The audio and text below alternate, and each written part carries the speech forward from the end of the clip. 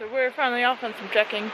We're going to do the Markha Valley starting in Chilling, so it's just like 5 days to kind of as a warm up for our bigger treks. But we get to start off with the cable car.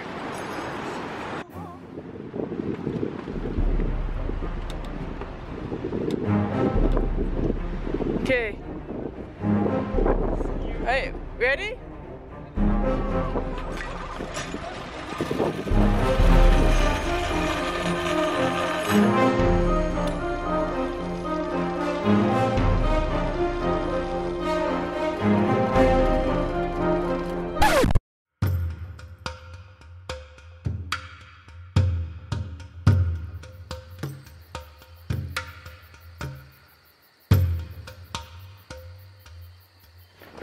I'm not made for the desert.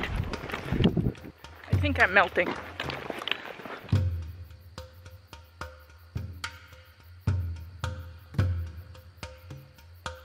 It was a long slog uphill on a dirt road to Skew, but after the village the road petered out and we found ourselves mostly alone with the lizards and partridges. Despite the heat, the landscape was beautiful. Stupas and stone shepherd's huts were a common sight, and prayer flags waved at us from many spots along the trail.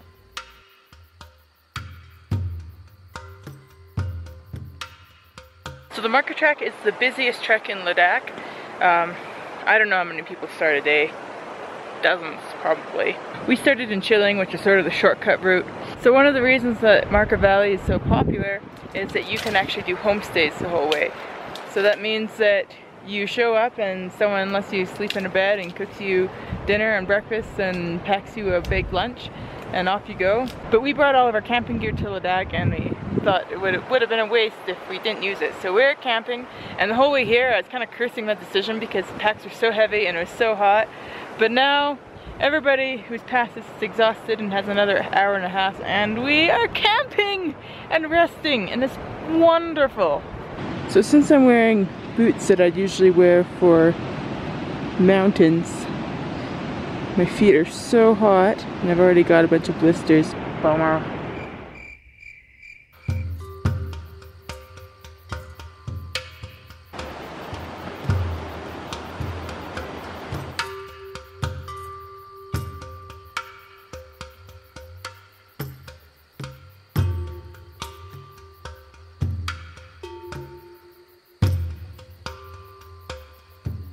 How are we feeling, Clay? Kinda tired. Kinda tired. Just did some uphill. Oh, we did! Look at that!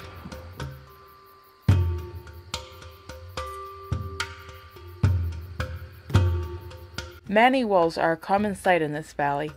Over hundreds of years, local monks and villagers have carved these flat stones with mantras and left them as offerings to the spirits.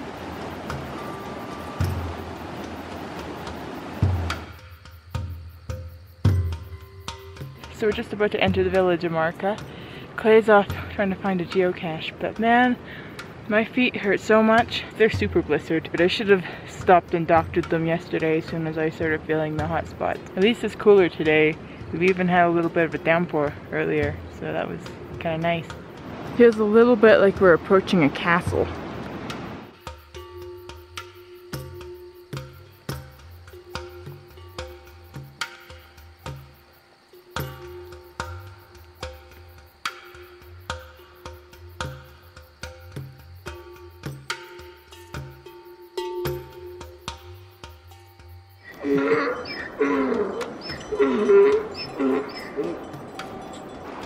You asses.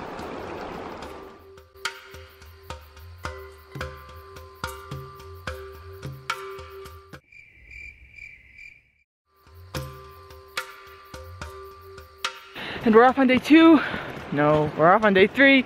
We camped about 1.5 kilometers past Markha. And now we have dreams of getting to Nimmaling this afternoon. So we're probably about 3,700 meters now. We probably have like 800 meters to go up today. I thought that since we slept so close to Markha that we would finally see the crowds that were supposed to be all over Markha Valley. But we haven't seen them yet.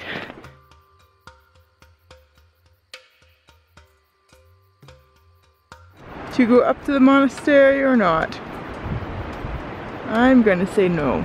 That's Umlung, folks. A homestay, a campground, and a couple tea tents. And a baby donkey.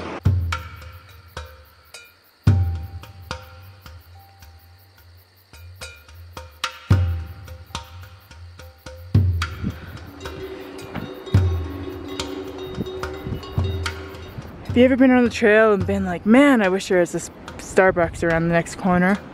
Well, it almost sounds like there is. These buildings just blend in with the landscape.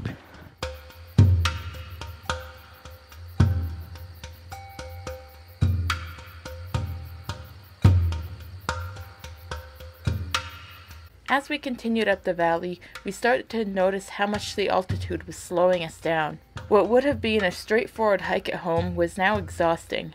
After much searching for a passable campsite, we decided to stop early on an exposed slope and hunker down for the afternoon. So while stopping our ascent a little early was probably a good idea for our health, we're now stuck with no shade until the sun goes beneath the mountains. So we've made a little fort. Look at our craftsmanship. Amazing, right? Yeah, we're gonna have to try something else. Well, that's a bit better, isn't it? So I'm icing my quad with rocks from the stream.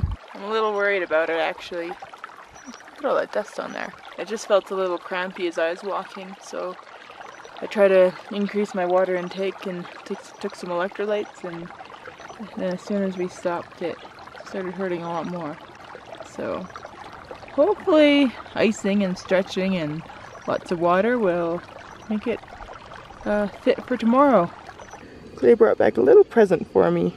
He's so sweet.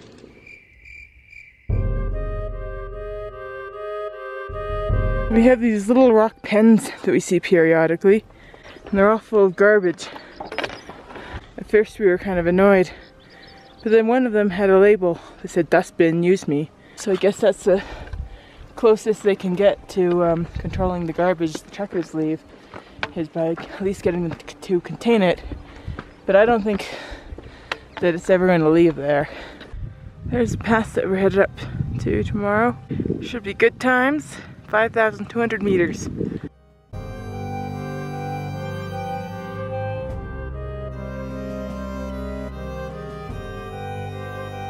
What do you want, buddy?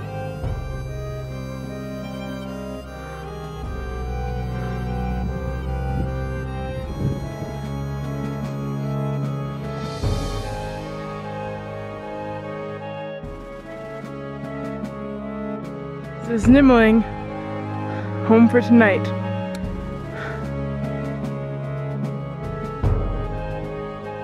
No, I bet that feels good. Right next to our tent.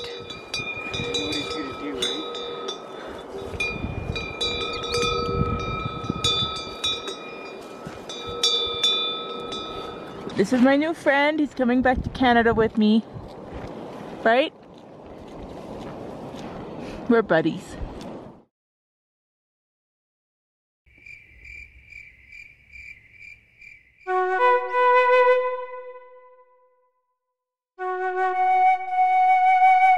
Zampa 5 days in a row with hardly any sleep at elevation.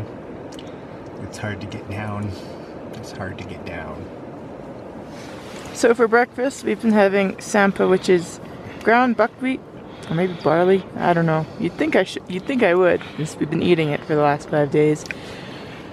So we put some sunflower seeds and, oh, I'm out of breath. We put some sunflower seeds and some raisins in it, and some sugar and milk powder, and it's was okay the first day, and now it's kind of revolting. It's 7:30 and we're partway there. It feels like we've been going a while, but it's been half an hour. Today we are headed over the pass. The pass has a name that we don't remember at the moment, but I can put it down below. That's where we're headed, a little divot. And then it will be a long, painful slog down. I think we're going down like a few thousand meters in one day. There's King Angst, over 6,000 meters. Well, we're on to the last bit of ascent. Clay did it yesterday for fun, and he says that it's harder than it looks. And we're finally seeing the reported crowds because everyone stays at Nibelung so they can do the ascent in the morning.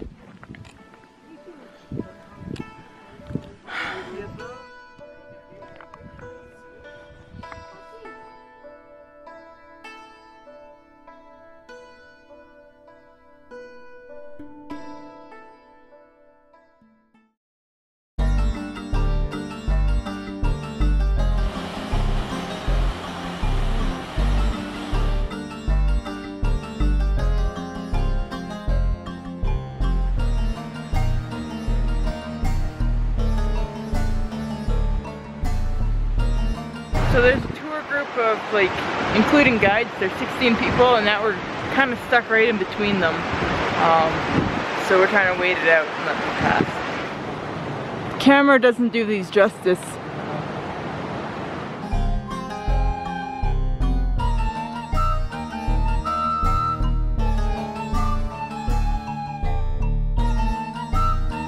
We decided to opt out of the Goutway. We got about an hour and a half left. You can tell we're getting to the end because you have a scooter and power lines. And a school, I think. And now we have an oh so fun slog along a jeep road for an hour and a half. And we got some oxygen back, but it came at the price of heat. I'm having fantasies that the driver we have booked to pick us up in Shamsumdu will just come on down here and pick us up.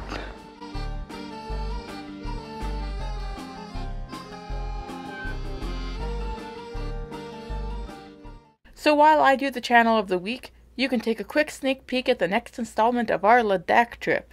So this week's channel of the week goes to Amos over at Backpacker Diaries. He puts out a lot of great content on his backpacking trips. He really puts them together well, and he's putting a lot of videos out from his summer adventures in Utah and the Appalachian Trail right now. Like all of my channels of the week, he definitely deserves more subscribers, so go check him out.